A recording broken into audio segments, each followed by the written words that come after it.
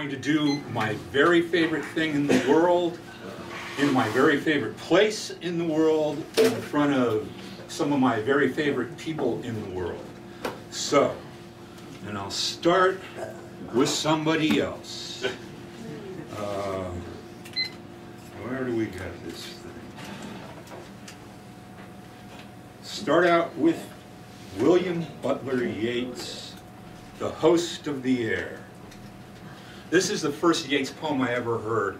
My father, like whenever he got loaded, would put on Tommy Mackin and the Clancy Brothers, which means we listened to Tommy Mackin and the Clancy Brothers a lot.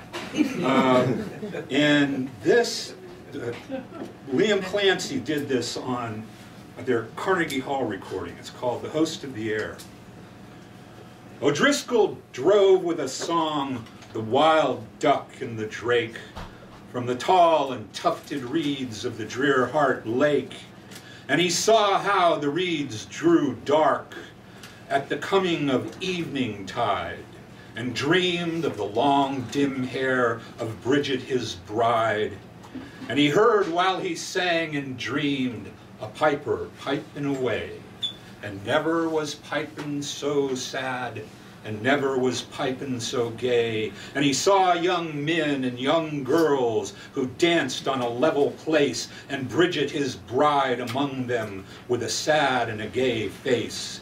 The dancers crowded around him, and many a sweet thing said, and a young man brought him red wine, and a young girl white bread. But Bridget drew him by the sleeve away from the merry bands, to old men playing at cards with a twinkling of ancient hands. The bread and the wine had a doom, for these were the host of the air, and he sat and he played in a dream of her long dim hair. He played with the merry old men and thought not of evil chance, until one bore Bridget his bride away from the merry dance. And he bore her away in his arms, the handsomest young man there, and his neck and his breast and his arms were drowned in her long dim hair. And O'Driscoll scattered the cards, and out of his dream awoke, and old men and young girls were gone like a drifting smoke. And he heard high up in the air a piper piping away, and never was piping so sad, and never was piping so gay.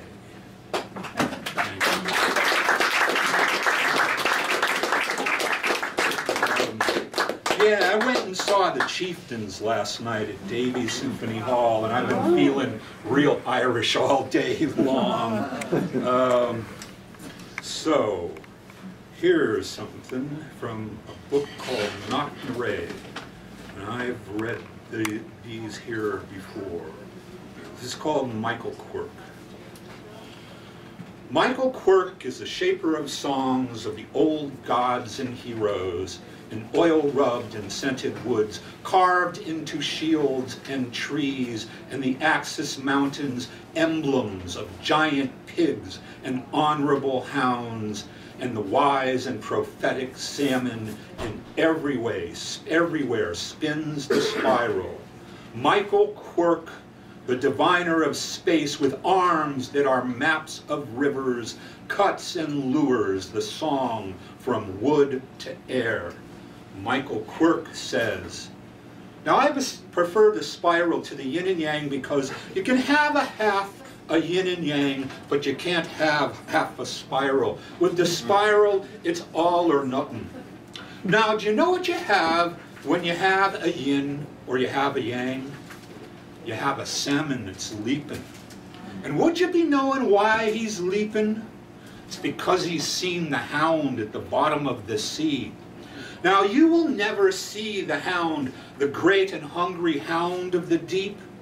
But I tell you, if you were to hear him baying, I think it's maybe time to take a vacation.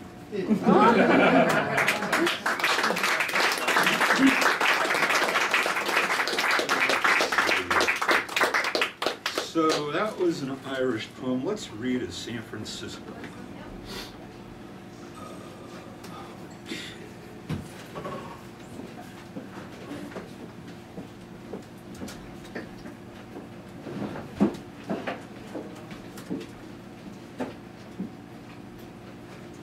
Francisco, San Francisco. This is from a thin line between the city and the sea. From the top of the high hill, I could see the mists hanging where I knew fields and lanes lay dark amid park forests. I stood between heaving storms, listening to silence, to emptiness. The howling and horizontal rain had driven everyone indoors. And within this momentary still, I could hear the not distant waves crashing upon rocks and sand. Storm without and storm within. I stand here in the in-between, between the impulse and thought, and like the pern unto a gyre, to still the inner and outer desires. And within this momentary still, I could hear the twinkle of leaves like the sea and 10,000 shells of green hanging on a eucalyptus. I stand here in the in-between, between the precious and the rude. In right I'll pour the milk and honey and pray to ear their whispers. The earth is a multiplicity, the mother of 10,000 things, and the sea is the great leveler. All is rendered by the sea to sea. I stand here in the in-between, where they cling like lovers, so twirl new passions into the world. Okay.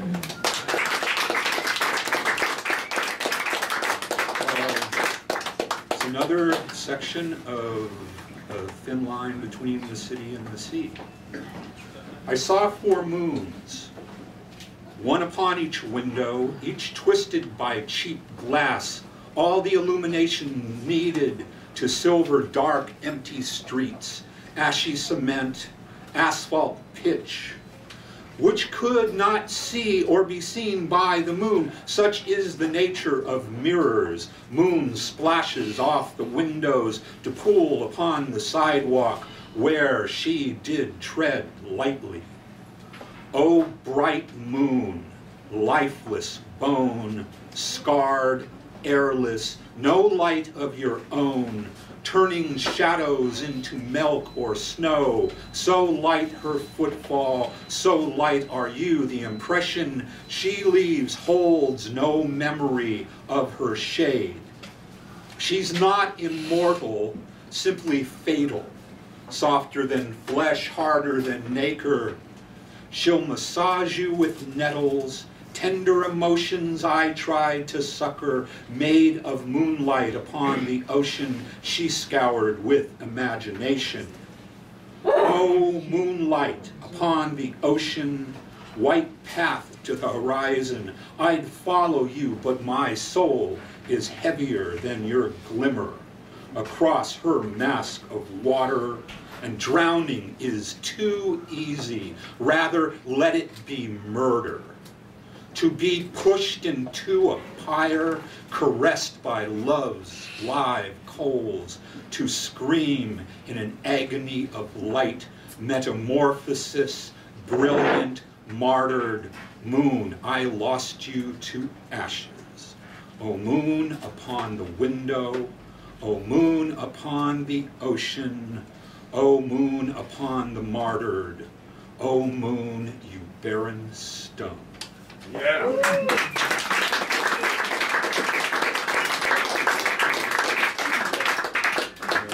This is a section out of the thin line on the raven.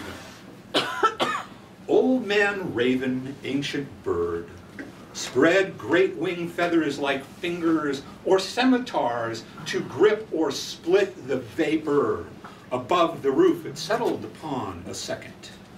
Old man raven sings obscene odes, or are they carrion lullabies? From behind the tall slats of a gray facade, I hear him clack, clack, clack, then strike his broad beak upon a rock, or a brick, or a stick, then through a crack in a tall gray fence I see him hop. He attacks a mound, something still upon the ground, and I hear the puncture, the tear, the hiss of gas, and then the squeal of plastic being pulled apart. Old Man Raven gluts on the viscera. I've watched him work as meticulous as an archaeologist as he picked over the early morning plastic middens piled steaming in the bitter late winter air along the dark deserted boulevard. Old Man Raven, ancient bird, knows where all the secrets are discarded, where all the softest, saddest organs lie, where fear and shame are piping hot. An Old Man Raven, ancient bird, swallows it whole with a thing like dignity, as if it were nectar or ambrosia, as if it were the body or the blood.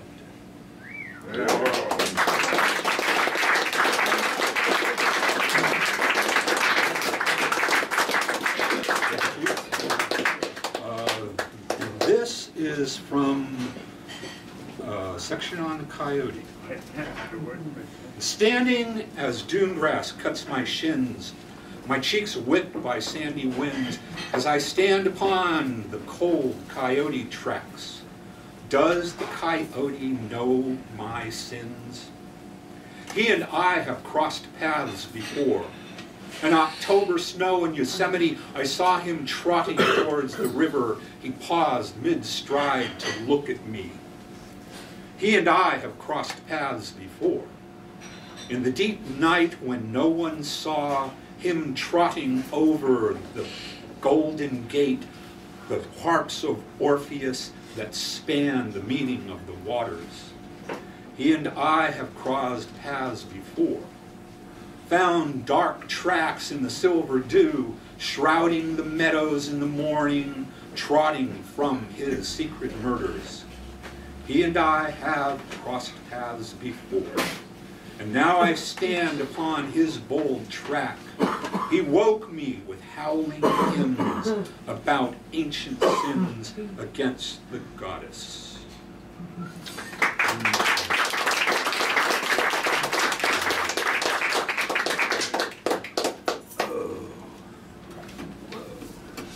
All right. Now, leave it there, I'll pick it up. This is called Point Reyes. I sat in my campsite, stretching sore legs, slowly growing stiff after hours of upward mobility beneath a full pack. Extra layers of wool, nylon, dried fruit and nuts, chocolate, a tent and a bag, maps and incantations. Legs that had been jelly and heat from stomping rocky shelves, hiking through stands of pine and fir across wide fields of wildflowers. Legs that were now turning cold and brittle and pain.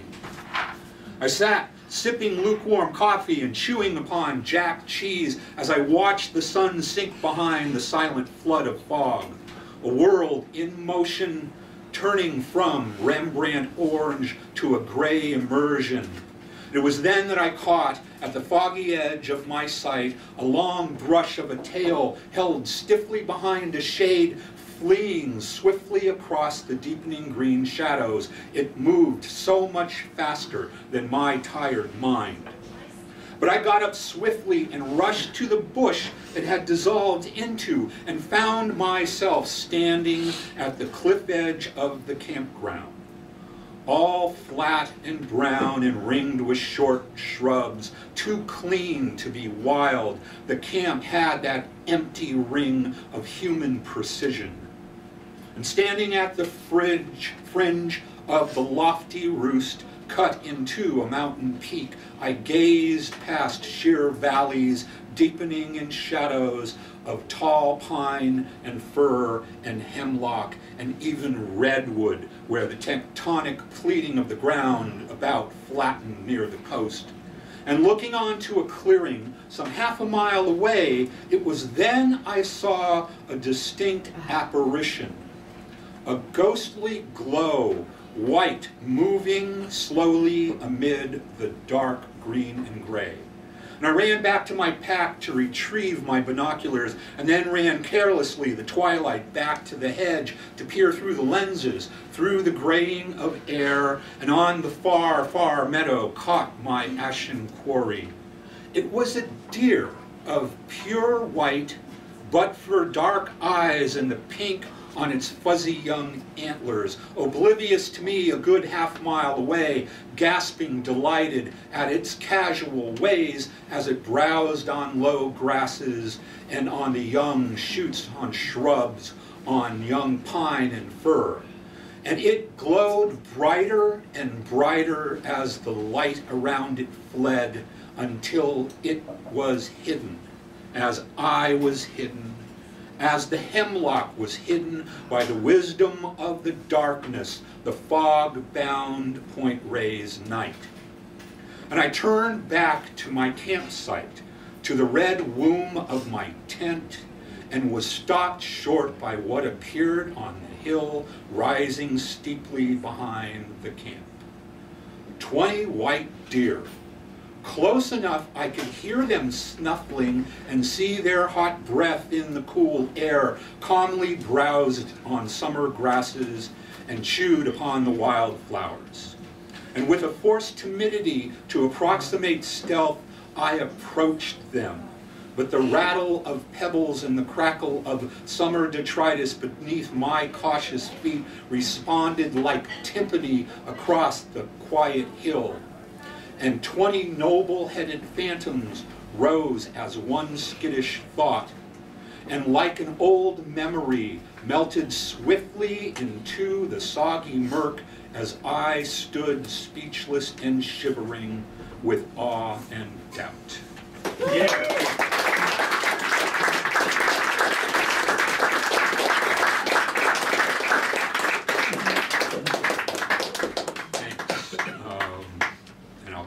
With this, I wrote this today. When I am dead. And when I am dead, let their dirges be sung to the turban-mad twirl of the dervish and Hun on the fields of the twilight as the moon mugs the sun.